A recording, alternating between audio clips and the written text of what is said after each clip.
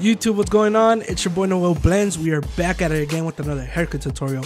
We are going to be doing a mid-drop fade on my boy, and I'm going to show you guys step by step on what I do to achieve this type of look. We are going back to the OG steps from the beginning when I first started my first videos. I did go back to cutting like this, and I think this was the best decision I've ever made, and I hope you guys like it. Let's get right into it. Stay tuned. I hope you guys like the result. So right here, what we're doing, we're going in with our number 7 guard, lever fully closed, and just taking it all the way down. You do want to go a few times, just making sure you get every little hair. We are dealing with the poofy hair. This type of hair is probably one of the hardest hair to fade, cut, everything. So just make sure you guys go over it a couple times. So right here, what we're doing, we're going in with our number 2 guard, lever fully open, and we're just going to debulk the sides a little bit. We are going straight up. We are not digging in. With this type of hair texture, any little spot you're gonna be able to see it. You're gonna see all the little hairs that you missed pop out. This hair is not laying down; it is poofing out. So just remember that. Keep that in mind. Give it a little flick. Go straight up, as you guys can see. So for our first step, we are gonna go in with our babyless trimmers. These are 0 gap. So if you do have something 0 gap, just keep in mind. Do not put a lot of pressure, or else that bottom line is gonna be tough to take out. But we're just gonna go all the way down to under his occipital bone. We do not want the C cups on this mid drop fade, so just make sure. It might look like a high fade from the front, but this is the only way you can do it without the C cups.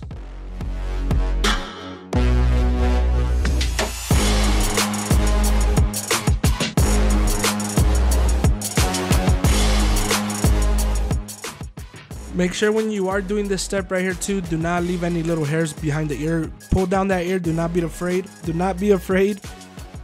You are not hurting your client. So just go ahead and pull down his ear and make sure you got everything. The last thing you want is your clients to go home and have a bunch of hair right by his ear. That's the worst part. That tells a lot. That means you are being lazy, and you do not want to go the extra mile to really just clean up around his ear. So now what you want to do is grab your shavers. Doesn't matter what kind, they all do the same thing. To me, in my opinion, even a Dollar General, Walmart shaver does the job. Of course, like the babyless ones and the endless ones are a little bit stronger, but at the end of the day, it gets down to skin. Just go all the way to the top of the line, light pressure, let the shaver do its work. So for our first step, we are going with our number 1 guard, lever fully closed, and we're going to create about an inch guideline. Man, I missed these steps so much. I don't know why. I think I just got caught up in trying to cut faster and do this and that. But there ain't nothing like these steps. To me, this blend just comes out way smoother with these steps. All my OG subscribers know what I'm talking about. These are the best steps I have ever used, and it makes your blends just look super creamy.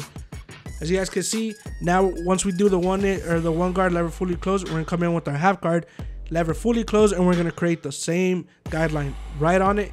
Remember, guys, to keep the blade flat. Do not give it a flick right here. Just keep the blade flat and let the clipper do its work. As you guys can see, we're just lighting up the guideline. As you guys can see, it is not, we're not taking out that bottom line completely. It's just going to take it down to the half guard.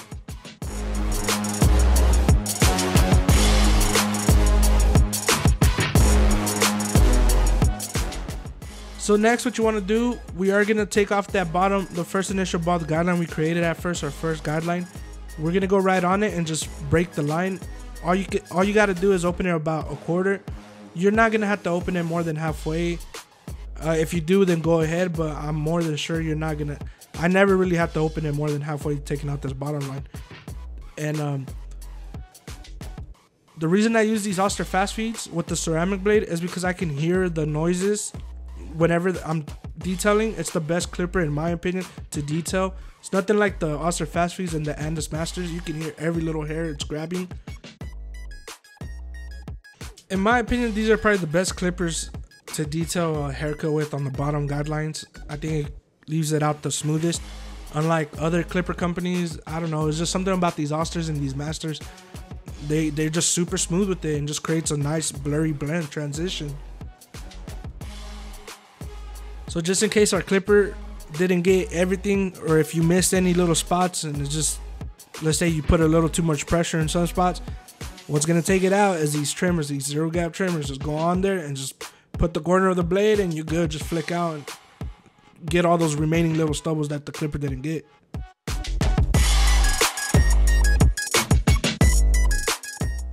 So next, what you want to do is grab your 1.5 guard, lever fully closed, and we're creating about another inch guideline right on top. Copying the same way we set in our first guidelines at an angle, you're gonna do the same exact thing. And to be honest, guys, we already finished the hardest part of this whole blend. Believe it or not, think about it. We got the zero line out and it's already looking super smooth in the bottom. That's probably the hardest part about doing a fade, any type of haircut, taper, anything. It's probably going to be the fading. That's what most of beginner barbers struggle with, is taking out that bottom guideline. As you guys can see, the bottom guideline's already smooth with it. So these steps do allow you to create that smooth transition, and that's the hardest part. And to me, it's the easiest part now. So right here, once you finish the 1.5 guard, lever fully closed, we're going to come in with our number 1 guard and copy the same exact thing. 1 guard, lever fully open, we're going to start to sandwich the blend. Literally the same exact thing we did with the 1.5 guard. We're gonna do right with our 1 guard, lever fully open.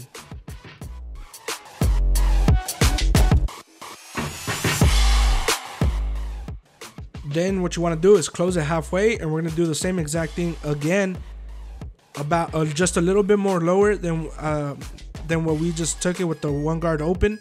We're just doing halfway now, and we're going a little bit less lower now. But remember, keep the blade flat. As you guys can see, I'm keeping the blade flat this whole time. I'm not doing no crazy flicking. We're just sanding down the blend, literally sanding down the blend.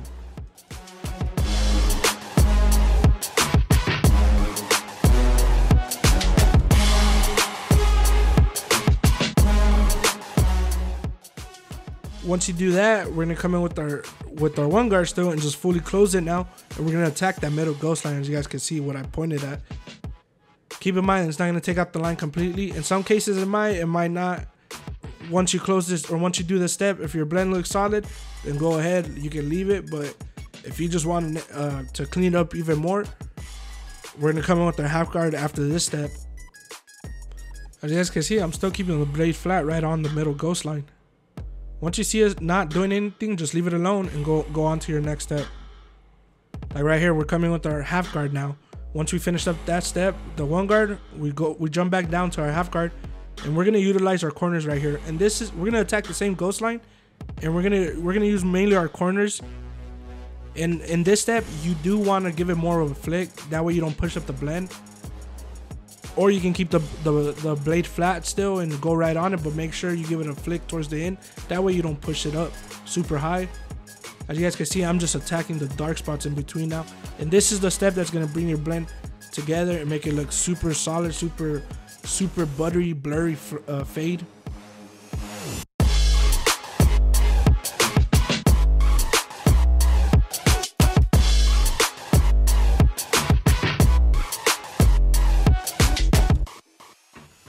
So next, what you want to do is grab your number 2 guard, lever open, and I close it about one little notch, which is about 1/4, and we're just gonna connect the top to the bottom. As you guys can see, we're just going straight up, not really creating a guideline, just going straight up and connecting the top to the bottom as best as we can. Remember, this is the poofy type hair, so it's really tough. Right here, so after you finish that, we go with our 1.5 guard. Same thing, close about one little notch. What you want to do is keep the lever open and close it one little notch or 1/4 if you don't have the notches. And we're just going to go right underneath the number 2 guard. As you guys can see, it's just lining up the little dark spots.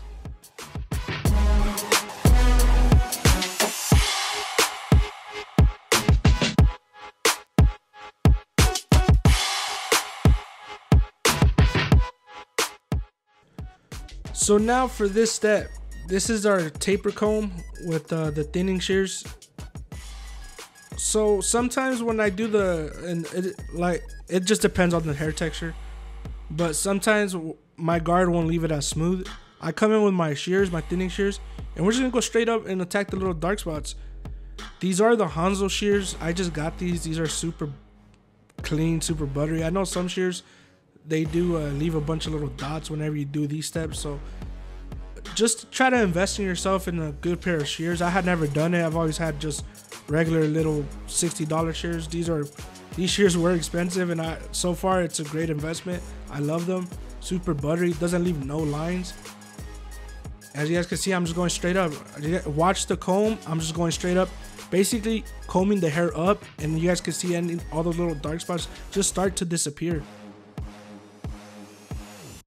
So we are going to do his lineup. We are going to use enhancements. Everything I am using in this video will be listed down below. That way you guys can check them out. I'm going to make a video on how I mix my enhancements, because there's a certain amount I like to do, and it just saves me a bunch of time. I don't always got to mix in the little container on the spray gun. I have it mixed already, pre-made, and I'm going to show you guys how to do it in my next video. I'm pretty sure I'm going to show you guys simple, man. It's nothing too crazy. It's just I'm gonna show you guys the right amount to use and what not to use.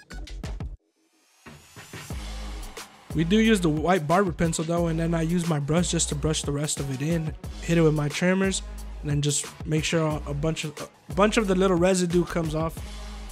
So right here, I did notice that his hair was still puffing out a little bit, so I went with my clipper over comb and just gave it a little bit more shape. We are going for that boxy look, so we're not digging in. So just in case you guys forgot how my client came in looking like, this was the before. This is how he sat in my chair, and this is how he's leaving my chair. I think the cut came out super smooth.